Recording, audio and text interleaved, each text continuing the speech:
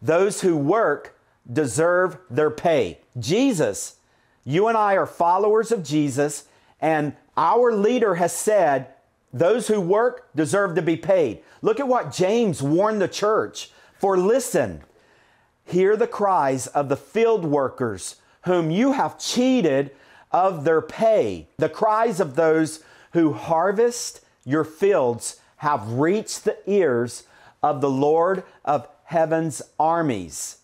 And so we need to have proper stewardship. We need to obey. And the third way to break the spirit of poverty is to prosper all, helping you to prosper in the presence of God.